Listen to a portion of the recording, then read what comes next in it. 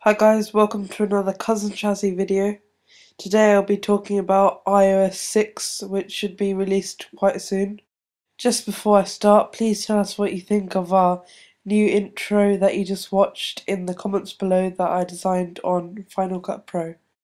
So this is just going to be a really quick video going over just the main features that are most likely to be included in iOS 6, and of course some of the things that I want to see. So the first thing that I'm going to be talking about has been talked about a lot online recently on sites like Gizmodo, Apple Insider and tons more, is 3D maps and Apple trying to get rid of Google Maps altogether. Apple have been buying into mapping companies since 2009 when they bought PlaySpace, a mapping company, and then in 2010 they bought Poly9, which is also another mapping company. In 2011 they bought C3 Technologies, a Sweden-based 3D mapping company.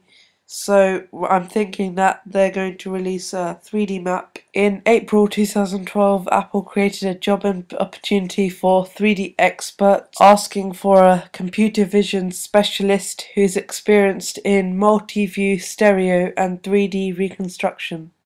So the most likely date for Apple to release iOS 6 is in WWDC 2012, which is in July.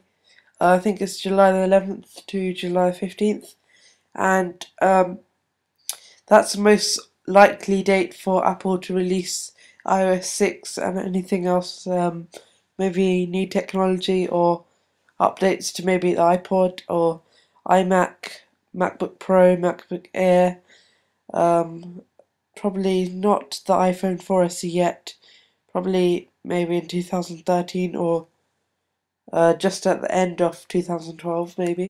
Other likely things to come out in WWDC 2012 and with the iOS 6 are Siri to the new iPad, video pause options during recording on the camera, a camera timer to take photos, a group call in FaceTime, and pictures in Notes. Something that I know quite a lot of other Apple users really want is Flash support. It'll be a great opportunity for Apple, and it'll of course boost sales of iDevices, and it'll be a great thing to have on your iPhone that really should have come out earlier.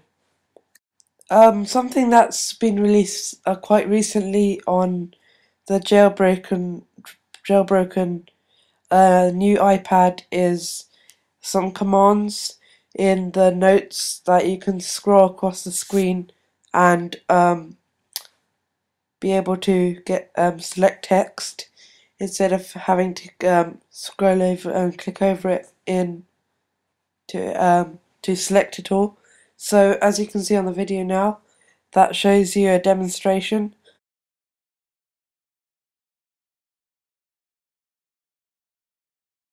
So thanks for watching. Please comment, rate and subscribe.